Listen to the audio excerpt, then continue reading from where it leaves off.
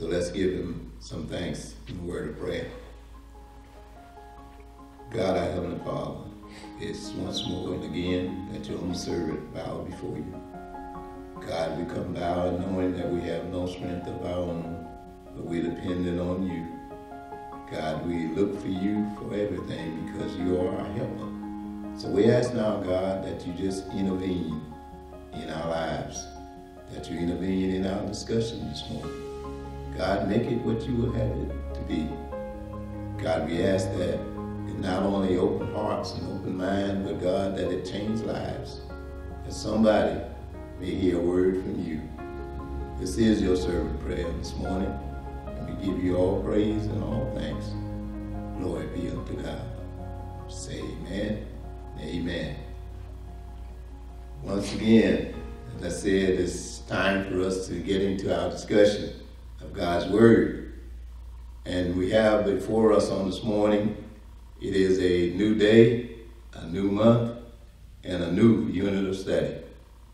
As we enter into this month of February, our unit theme is treasures in the Bible. Treasures in the Bible. And as you know, as the title indicates, that there are lots of treasures in the Bible, some that are still uncovered, no matter how well read you are. And so we're going to continue to discover these treasures in the Bible. And as we continue this unit of study, it is based on our yearly theme, of course, which is abiding in God. In this unit, we will offer some advice on what is needed in order for us to abide in the Lord. We realize that it's not enough to just know of God, but we must be in him and he must be in us. The user's guide for abiding in God is the Holy Bible. In it is found the wisdom that we need to overcome the world and follow Christ. Man is constantly searching for treasures of gold and silver, but those items are nothing compared to the treasures found in the Word of God. All of these other things shall pass away, but only the Word will last. So let's open up the treasure chest and pull out some valuable lessons to help us stay focused on God and his promises. Today is Sunday, February 6, 2022. The year is swiftly rolling by. It seems as if we just celebrated New Year's, and already it is the month of February. God is telling us something. As this time continues to rapidly pass, we need to make sure that we take advantage of all the time that we have. Every hour and every minute is important because we don't know how long we'll be here. Our unit theme, once again, is treasures in the Bible. The lesson topic for today is fresh insights. Fresh insights. The key verse, finally, brethren, whatsoever things are true, whatsoever things are honest, whatsoever things are just, whatever things are pure, whatever things are lovely, whatever things are of good report, if there be any virtue, if there be any praise, think on these things. Again, that is a lot. And hopefully you're following along with us in your Bibles. And as you look at this verse of Scripture, there's a whole lot in there. But what it's telling us is that we should be thinking or concentrating on the good things. All those things are things that are desirable, that was mentioned in this verse. And it says, towards the end, says, if there's any virtue. Virtue means a high moral standard. Meaning if you believe in living a moral life, if you have high moral standard, then you should think on these things and not necessarily spend so much time thinking about negative things. Especially in today's world, there's a lot of negativity. You don't have to look very far to find it. But this verse is telling us that we should concentrate on the things of God. Think about the good things, and then you won't be overly concerned about the problem. You won't be overwhelmed by the problems of today. Our essential question, do you realize that each day is a new opportunity to right that which is wrong in your life? Do you really realize that every day you have an opportunity to right whatever's wrong in your life? If you answer yes, then the second part of that question is, do you take advantage of those opportunities? Think about it. Our lesson aims. What do we hope to accomplish in today's discussion? At the end of this lesson, the participant will be able to, number one, look at life from more than one perspective. Number two, understand that life has its ups and downs, but if we lean on Jesus, he will give us what we need to make it through the down times.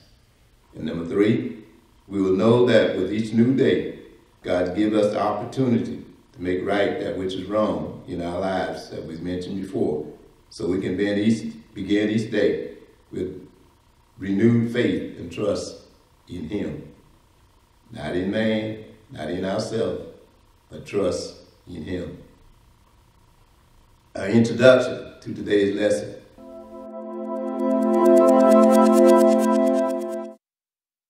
As we mentioned in our lesson aim, life has its share of ups and downs.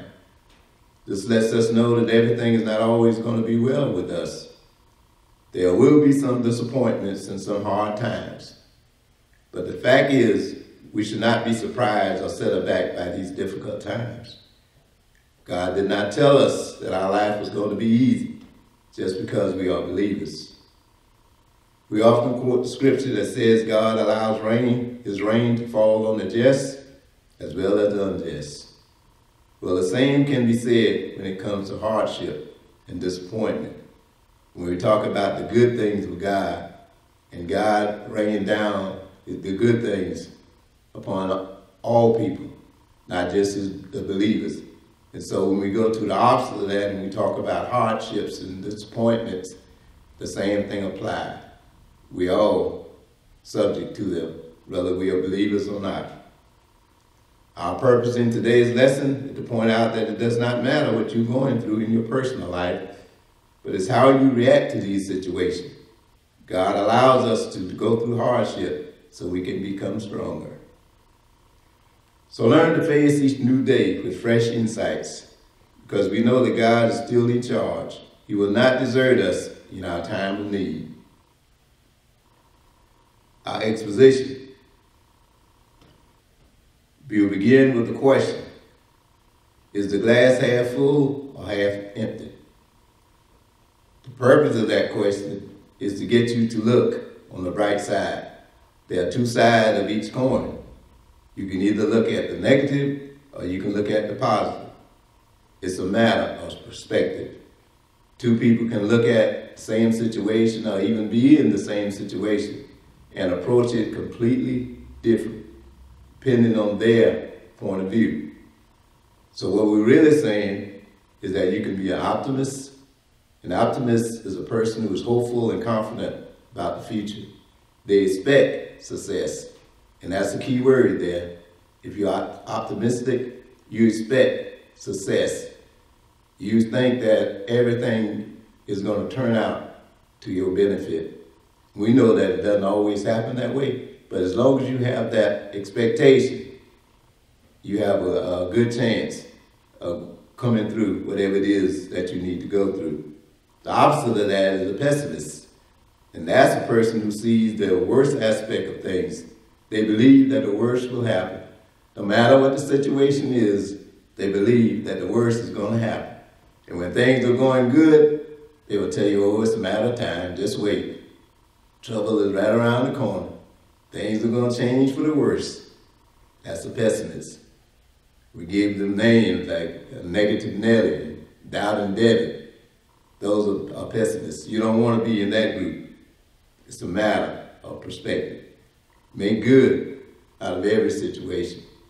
The old saying says, if life gives you lemon, then make lemonade. Make something good out of it. The second point in our exposition, the dawning of a new day brings new opportunities.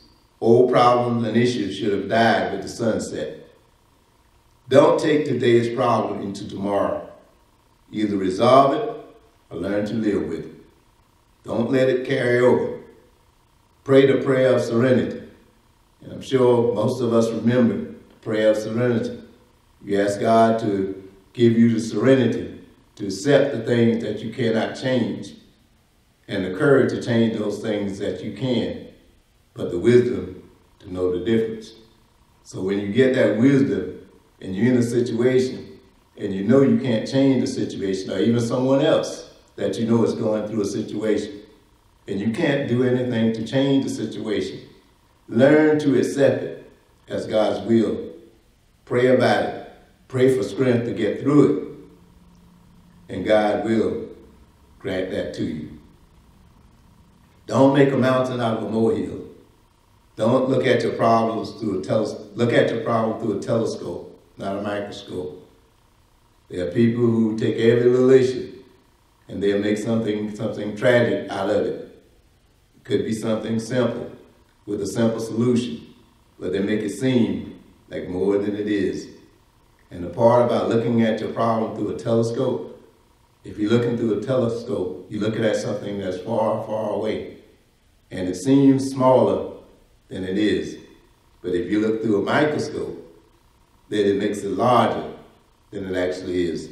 So look at your problem through a telescope, not a microscope. Don't make it bigger. Next point, don't let your attitude determine your altitude. Say that again. Don't let your attitude determine your altitude.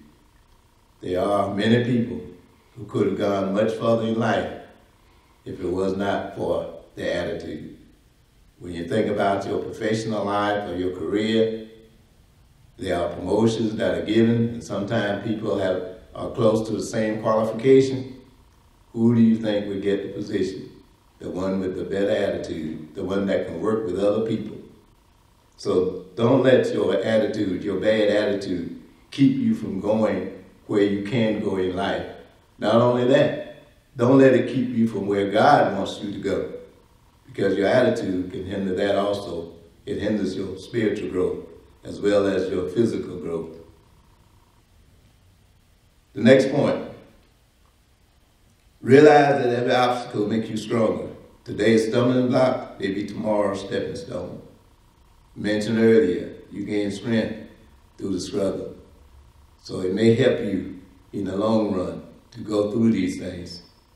The Bible says that we're tried in the fire.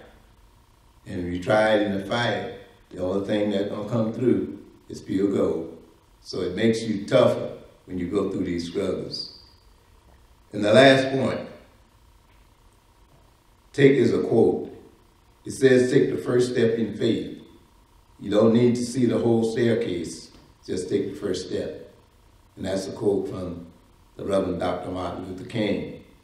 Take the first step in faith. You don't have to see the whole staircase. You don't have to know where God is taking you, where he is leading you. All he wants you to do is take that step in faith.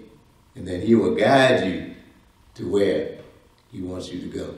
Some people are not going to get involved unless they know what the outcome is going to be.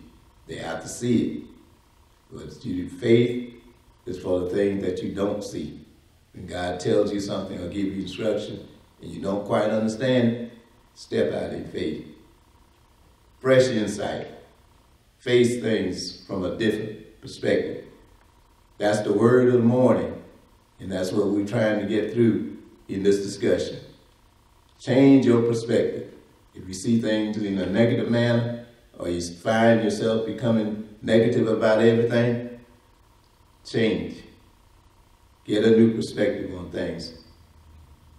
And we'll continue that point as we go to the scripture for this morning. Words of wisdom from the Holy Writ. And we talked about treasures. There are so many of them. I just picked a few that were pertaining to getting a fresh insight and looking at things from a different perspective. Let's go to the book of Psalms 51, verse 10. It says there, create in me a clean heart, O God, and renew a right spirit within me. Restore me in the joy of your salvation, and grant me a willing spirit to sustain me. Biblical scholars, you recognize that as the words of David. And this is after one of David's many sins. That we're not casting aspersion on David because we in the same boat. But this is after one of the time when David is repenting from the things that he did wrong in the eyes of God. A lot in there. First he said, create a clean heart, fresh start, fresh insight. Then he says, renew a right spirit, which indicates that at one time I was in step with God. But somewhere along the path I made a misstep. I got out of the path of righteousness. Now he's saying renew the right spirit in me. So again, if you find yourself slipping, you have the opportunity to ask God to renew you. Not only that, but he said, restore in me the joy of your salvation. Do you find sometimes that you think you're losing your job? You feel like the joy is gone? David asked the Lord to renew the joy of his salvation. Give me a fresh insight so I can renew, so you can renew the joy in me. Next scripture, Isaiah 41:10. So do not fear, for I am with you. Be not dismayed, for I am your God. I will strengthen you and help you. I will uphold you with my righteous hand. This is God saying. And we talk about that fresh, looking at things anew each morning. If you read that scripture, and there are many others, but if you read that scripture or you pray that prayer at the beginning of the day, you find yourself with a fresh insight. Proverbs 3:6-7. In all your ways, submit to him. He will make your path straight. Be not wise in your own eyes. Fear the Lord and shun evil. In other words, do it God's way. If you're going through a lot and you can't seem to find your way, maybe it's because you're trying to do it your way.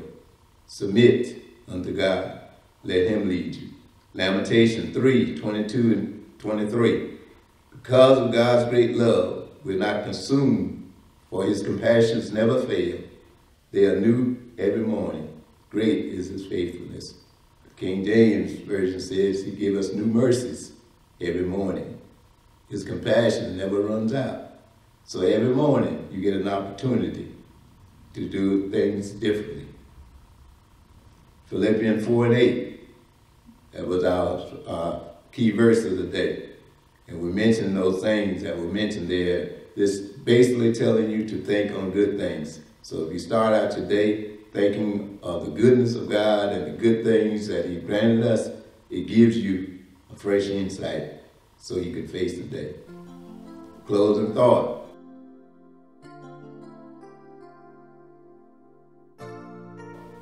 Life is to be lived.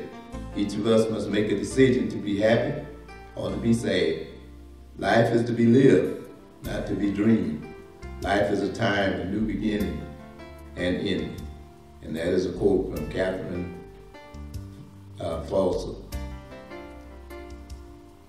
Life, the lesson applied. Life, with all its ups and downs, trials and tribulation, can sometimes get us down. But in the midst of all the calamities, we want you to know that God is still there. He said that he will never leave us alone. So when life becomes too much, take a step back and try a new approach. Read and meditate on God's word, and face the problem with a fresh insight. If you take the things that we have discussed in today's lesson to heart, you will find that things aren't as bad as they seem. Looking through the eyes of God, make everything look brighter. That's going to wrap it up for today. We ask you to continue to pray, continue to look to God, and continue to looking at the world through God's eyes. Fresh insight. God bless you. We'll talk to you again soon.